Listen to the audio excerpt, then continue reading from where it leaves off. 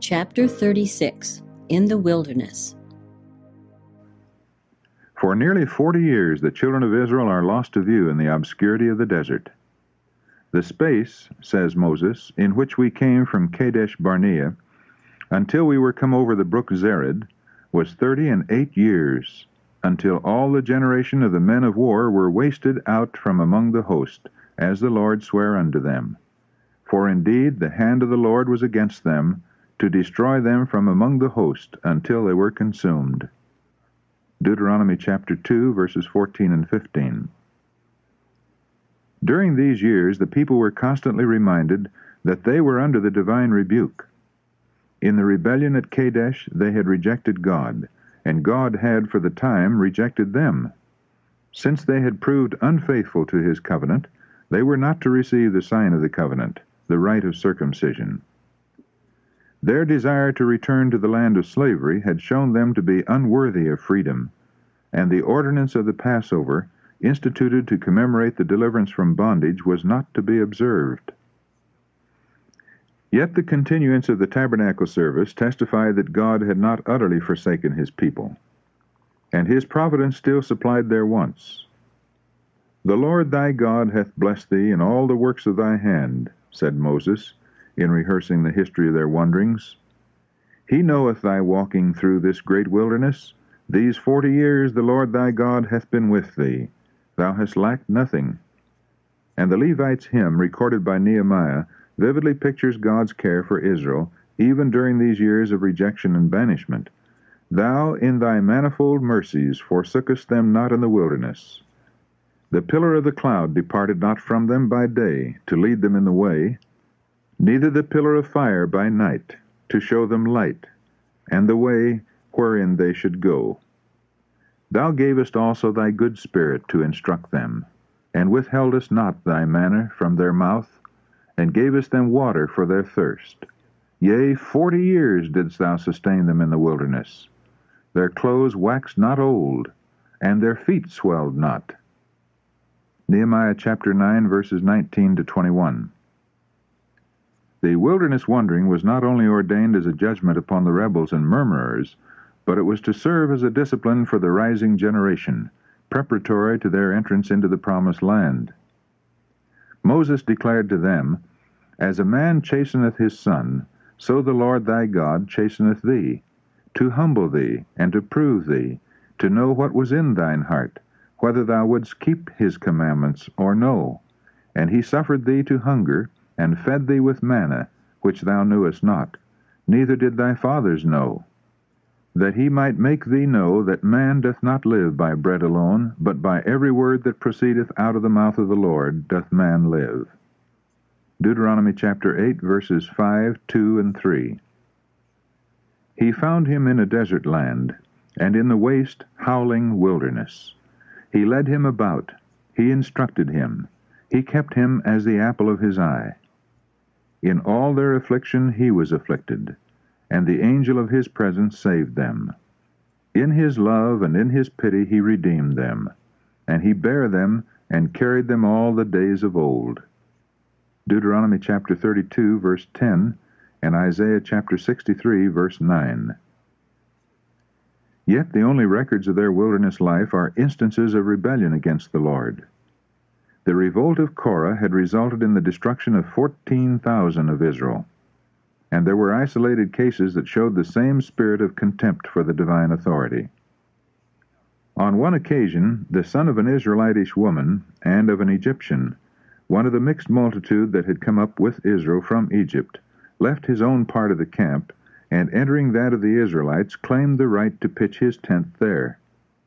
This the divine law forbade him to do, the descendants of an Egyptian being excluded from the congregation until the 3rd generation. A dispute arose between him and an Israelite, and the matter being referred to the judges was decided against the offender. Enraged at this decision, he cursed the judge, and in the heat of passion blasphemed the name of God. He was immediately brought before Moses. The command had been given, "He that curseth his father or his mother shall surely be put to death." Exodus chapter 21, verse 17. But no provision had been made to meet this case. So terrible was the crime that there was felt to be a necessity for special direction from God. The man was placed in ward until the will of the Lord could be ascertained. God himself pronounced the sentence. By the divine direction, the blasphemer was conducted outside the camp and stoned to death. Those who had been witnesses to the sin placed their hands upon his head, thus solemnly testifying to the truth of the charge against him.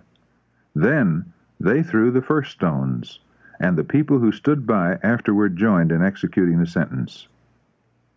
This was followed by the announcement of a law to meet similar offenses. Thou shalt speak unto the children of Israel, saying, Whosoever curseth his God shall bear his sin, and he that blasphemeth the name of the Lord, he shall surely be put to death, and all the congregation shall certainly stone him. As well the stranger as he that is born in the land, when he blasphemeth the name of the Lord, shall be put to death. Leviticus chapter 24, verses 15 and 16. There are those who will question God's love and his justice in visiting so severe punishment for words spoken in the heat of passion. But both love and justice require it to be shown that utterances prompted by malice against God are a great sin. The retribution visited upon the first offender would be a warning to others that God's name is to be held in reverence.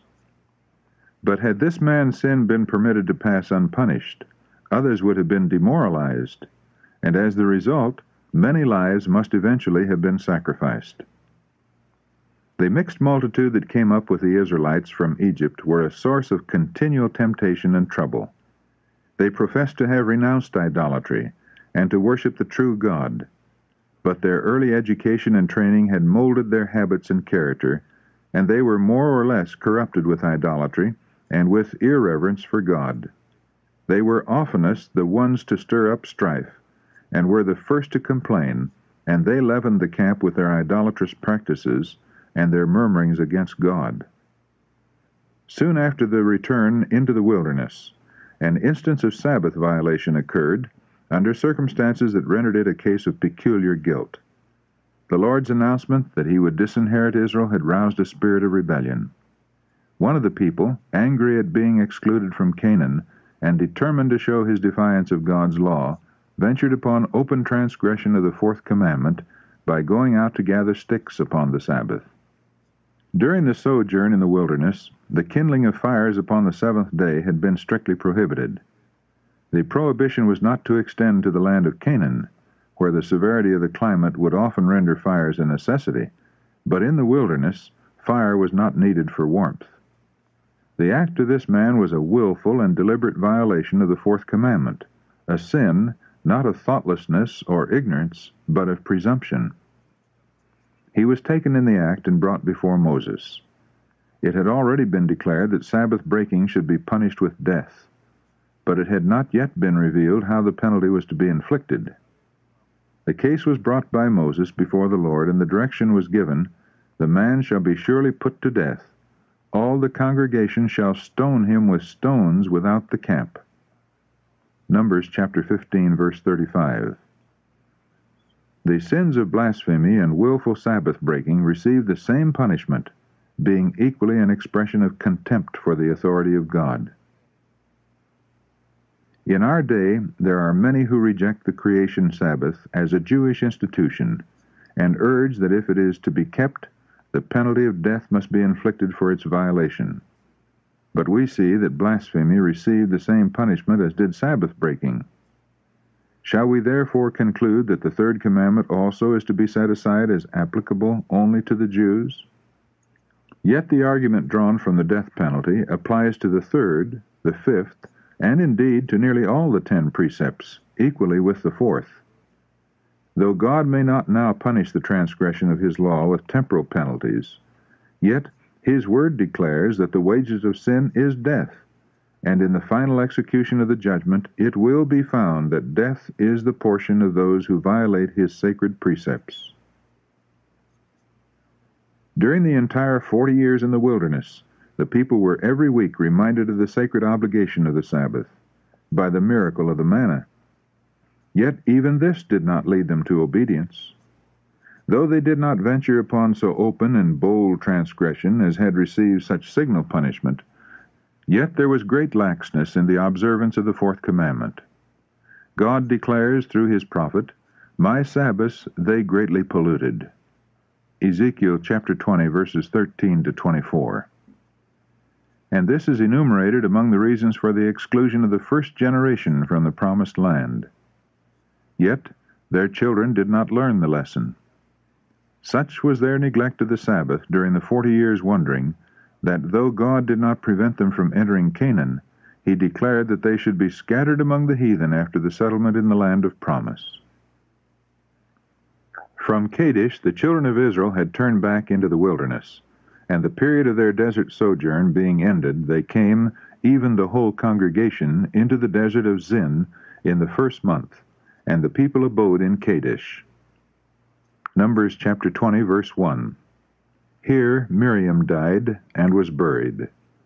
From that scene of rejoicing on the shores of the Red Sea, when Israel went forth with song and dance to celebrate Jehovah's triumph, to the wilderness grave which ended a lifelong wandering, such had been the fate of millions, who with high hopes had come forth from Egypt. Sin had dashed from their lips the cup of blessing. Would the next generation learn the lesson? For all this they sinned still, and believed not for his wondrous works. When he slew them, then they sought him, and they returned and inquired early after God. And they remembered that God was their rock, and the high God their Redeemer. Psalm 78, verses 32 to 35.